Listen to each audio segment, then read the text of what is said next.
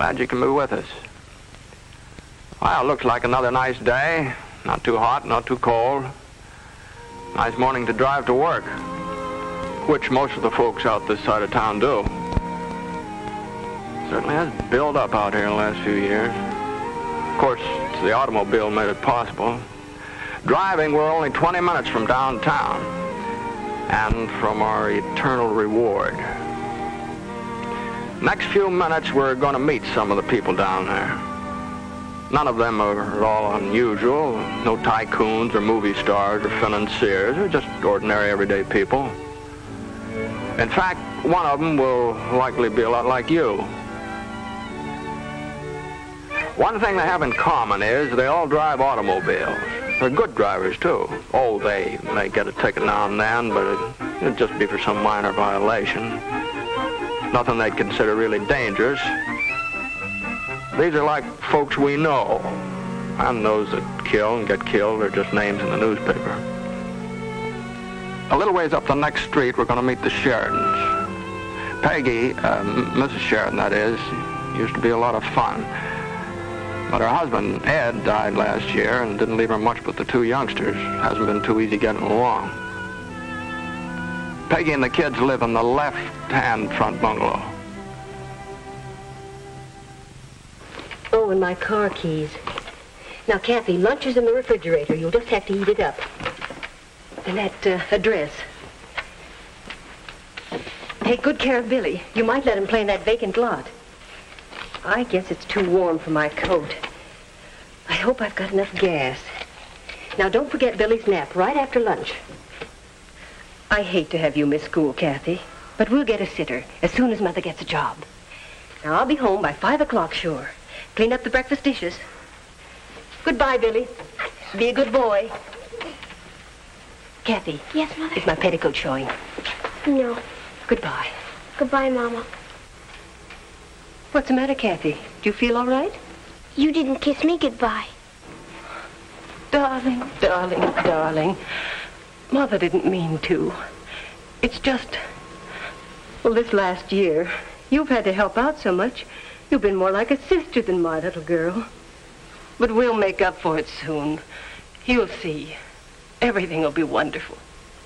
Goodbye, dear. Goodbye. Oh, my purse.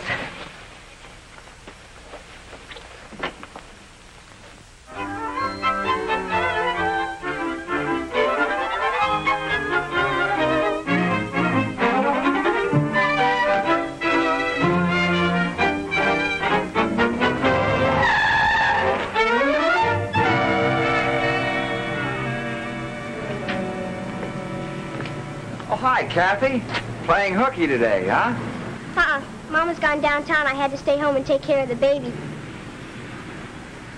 Hey, what's keeping you, Holly? I haven't got all night, you know. I had to hunt up your briefcase. Well, I thought as long as you were going out selling it, it'd be kind of nice to have your price book. Let's go, darling. I haven't got all night, you know. Nice young couple, aren't they? Name is Shelby, Pat and Holly. Nice little car, too. The company supplies it. Pat's a salesman for the West Side Lumber Company. Holly works, too, at one of the big department stores downtown. And this is the last bus stop where Pat can drop her off before he turns west. They're still so fresh married, they're kind of shy about kissing in public.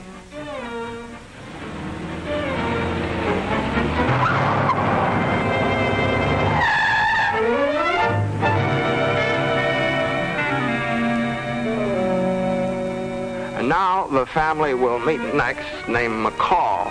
Mr. McCall, Tom. He's worked up a neat little insurance business, which he hopes young Buddy will take over when he grows up. If he grows up. That's Bud's hot rod in the driveway, also known as a soup job or a hop-up. And despite the ramshackle appearance, it has been clocked at 110 miles per hour.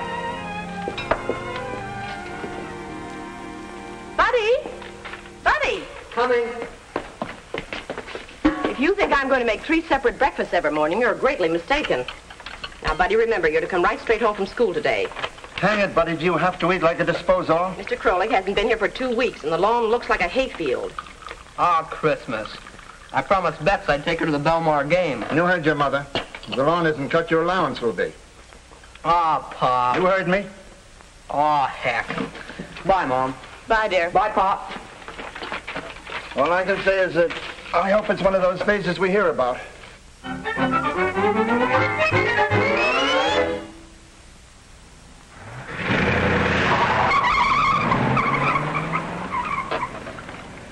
That car. It's a wonder to me he doesn't break his neck. And do you realize that we can be sued for the damage he does?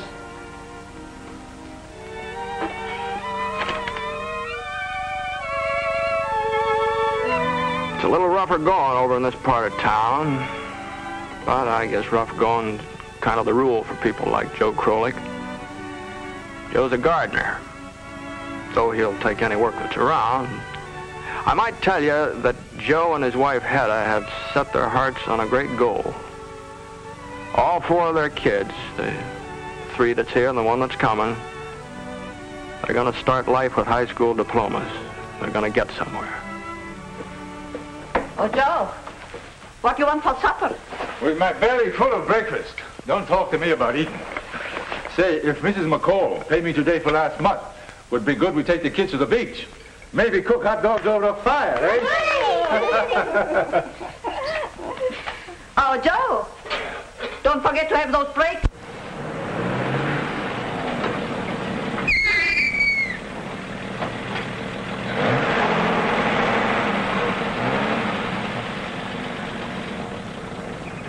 Morning, Joe. You haven't been in lately. Usual big 2? Today, 4 gallons. We take the kids to the beach tonight.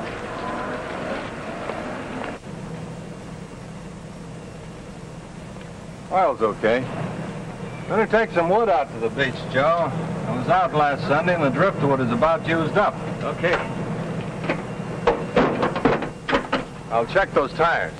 No need you should bother with the tires. You got troubles enough with those brakes, Joe, without running around on a couple of soft tires. Let me get the hose.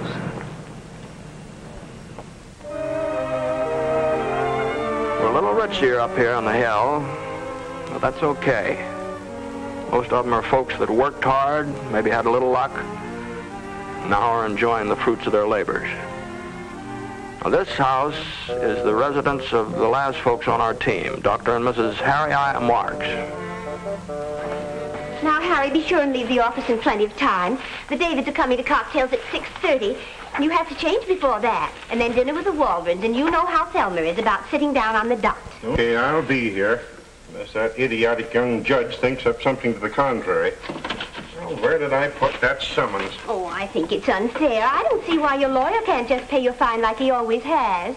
Try and get it out of your system before tonight, Harry. Fat chance. Officious young fool. Well, I've got a good mind to take this right up to the mayor.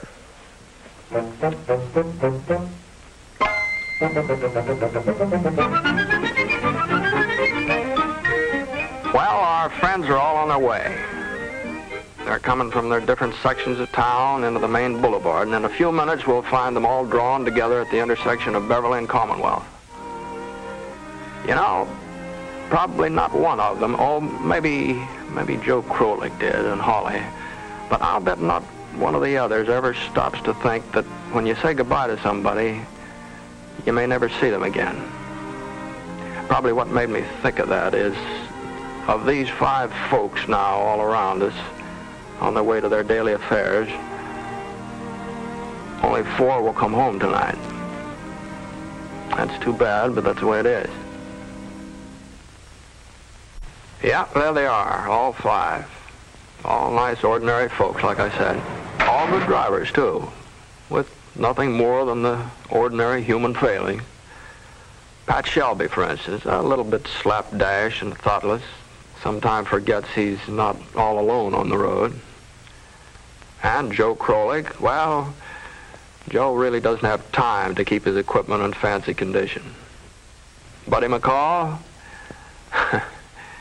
watching out of the corner of his eye for the first faint gleam of that yellow light. Peggy Sheridan's got so many things in her mind, it's just hard to keep thinking about just driving. Dr. Marks can never seem to just relax and take things as they come. Well, there they go, all smart and healthy. It's really hard to believe that one of them will be still and quiet come night. Beverly and Commonwealth. Remember those names.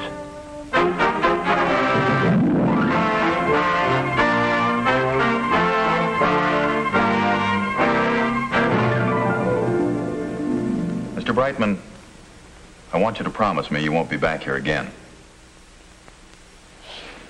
Very aye, Marks. Excessive speed and following too close on preceding vehicles. Guilty or not guilty? Your Honor, if you will study that file, I believe that you'll agree that the arresting officer should be reprimanded. Sorry, Dr. Marks, I cannot listen to a statement until you plead. Guilty or not guilty?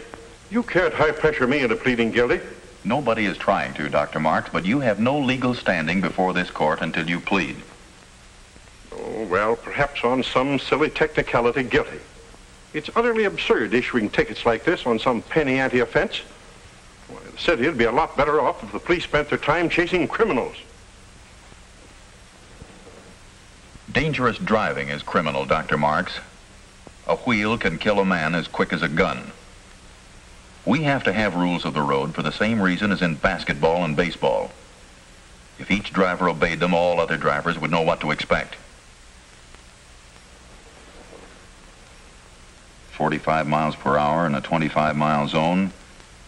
Following too closely, 2 prior violations. The fine will be $25. Well, that's utterly ridiculous. $25 for a trivial minor violation? My dear sir, and the rest of you here in this court, let's get one thing straight right now. This court recognizes no such thing as a minor violation. Lucky violations, yes, but not minor.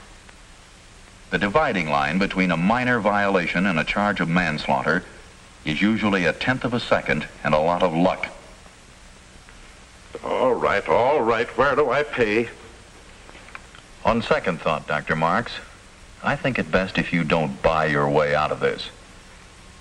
$25 won't make a lasting impression on you, and it certainly won't teach you proper driving habits. I therefore withdraw the fine and sentence you to 3 days in jail, or, if you so elect, to the remainder of the day at Belmar High School, there to attend all classes of the day in the driver education and training courses.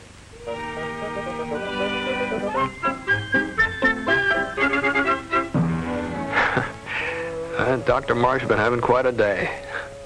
Lately, he's been going through certain driver testing devices which check your tendency to the most common types of accidents. This particular gadget checks how fast you react to various highway emergencies. And the unhappy doctor is finally going to beat young Connie Morris or die trying. When the light flashes, you slap on your brakes. 0.6 of a second. Well, at 40 miles an hour, he'd roll 123 feet before he brought his car to a stop. That's quite a ways. You know, young Connie's licked him again. And no respect for age. Failure to concentrate. And nothing but concentration will help a driver who has what's called tunnel vision, the kind of eyes that see only straight ahead, blind to what may be coming from either side. Speeding and lane changing.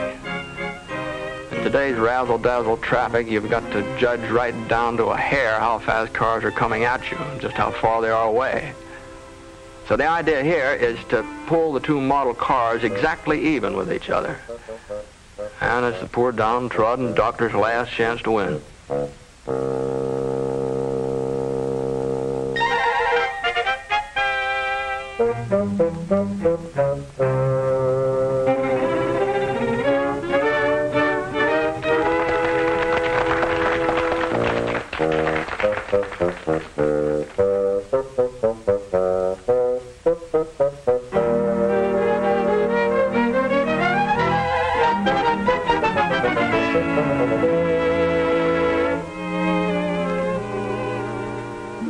Well, the tide of traffic has turned, and another day is coming to a close.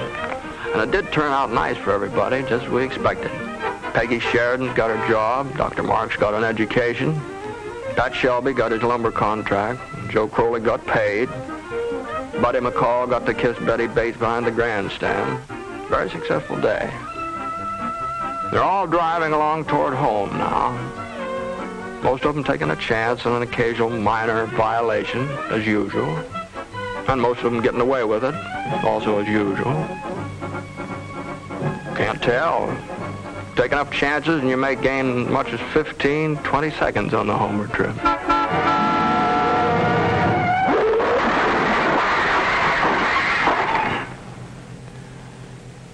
I'm sorry you have to see this. It won't be what you call pretty. There's one of our folks in there. I guess you knew that. Developments are expected, and the White House will issue a further statement later tonight. On the local scene, a fatal automobile crash a few minutes ago at the corner of Beverly and Commonwealth snuffed out the lives of at least one motorist and a truck driver, when the local vehicle outbound on the boulevard, claimed by witnesses to be driving in an erratic manner, burst into flames after colliding with a heavily loaded overland truck and trailer. The driver of the truck was instantly killed, but the fire has so far prevented identification of the local driver.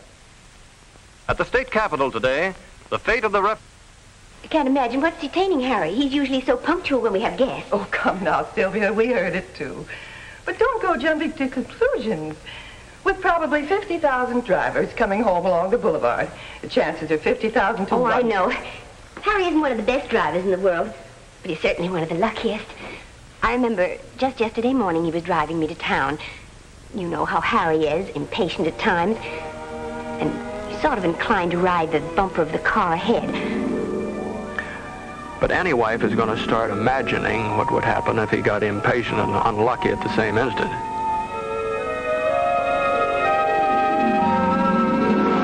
As I said, that was too much for John.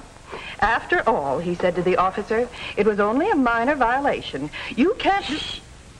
Oh, I'm sorry. I thought I heard a car.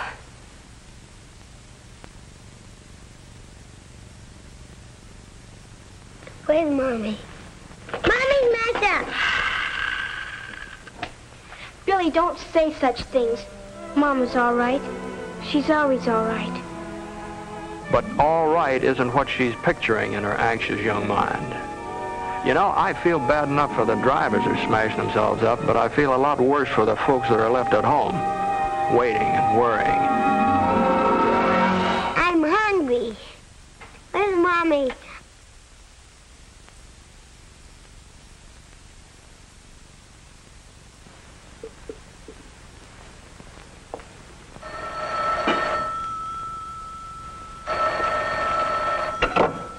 Hello? Oh, hello, Dad. Oh, it's just that Pat's not home yet.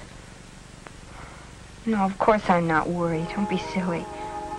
You know him and his lucky star. Nothing ever happens to Pat. No, nothing ever happens to Pat. That is, nothing ever has happened to Pat.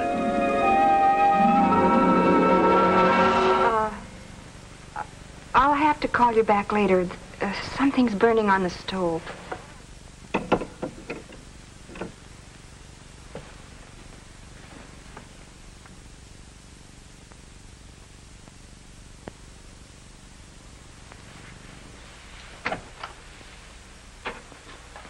Oh, come away from the window. It's bad luck to watch. Go to the bedroom. Take off your coats so that Papa won't see you waiting. Papa wants to have us a swell ride, so he's getting his car fixed. That's all. You remember, she asked him just this morning to get the brakes fixed. But what if he didn't take the time? When you hear the tone, the time will be exactly 7:32 1/2. Thought my watch might be a little fast. Don't know what gave me the idea. Molly, you don't suppose I was a little too harsh with him this morning, do you? Oh, no, of course not, Tom. It's just that he's at that irresponsible age. Anyway, he was going to take Betty to the Belmar game after school today, remember? Mm-hmm. Hey, he's got to get rid of that gasoline pogo stick. It isn't safe. It should be safe. He's young and smart. Of course, there are other drivers on the same road, not so young and smart. Hello, Mother. Hi, Pop. Isn't dinner ready yet? Oh, Buddy. Pop, what's the matter? You look like you've seen a ghost. Buddy, you've got to get rid of that car. You've had your mother scared half to death. What's the matter with my car? Don't blame me for being late. I hit 70 on the way home. Blame that dopey old driver that crawled over in front of me without looking. Say, how about a little dinner? I'm hungry.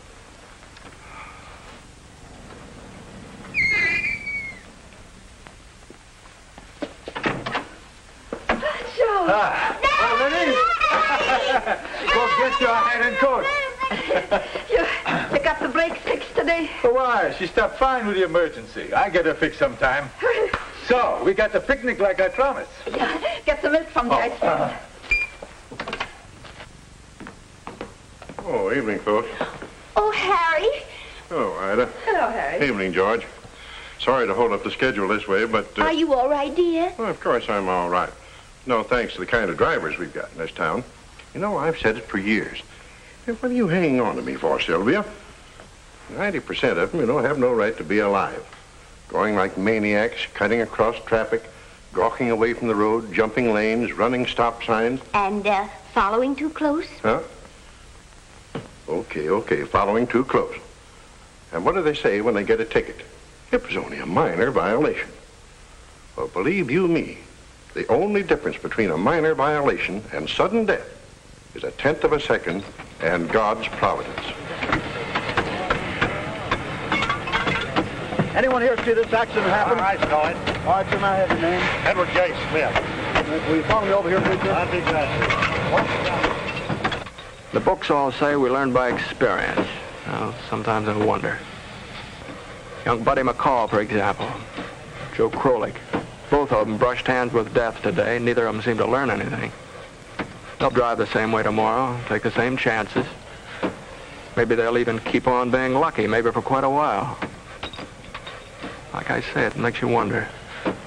We may have to call you. Well, I certainly hope you do. It's nothing short of murder to drive an automobile like that. Yeah, you'd think so. But until somebody got in the way, it was nothing but a minor violation.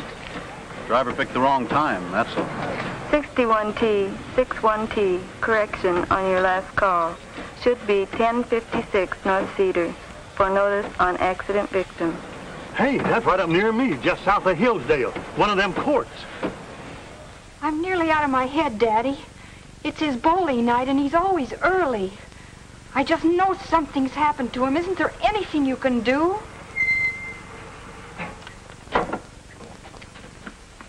It stopped. I think it's Mama's car. She's all right. Pat? Is that you, Pat? Mama! Oh, Mama! Well, which one of us is going to break the news this time? Well, I'll flip report. Heads. You're up. All right. And sent a man up from welfare to look over the papers and property. No, not much. Seems to be no surviving relatives. The father is dead. Better send out a plain car with a police matron. Oh, and ask the lieutenant to see if St. Mary's will take them in for the night until there's a formal commitment. But, darling, I thought you were dead. What made you so late? Oh, one of those badge-happy cops hung a ticket on me. Even so, I made it all the way out in 21 minutes. Made every light. If you're not too legal about a couple of yellows. Oh, now, don't worry about the ticket, baby. $3 will cover it. It was only a minor violation. It was only a minor violation.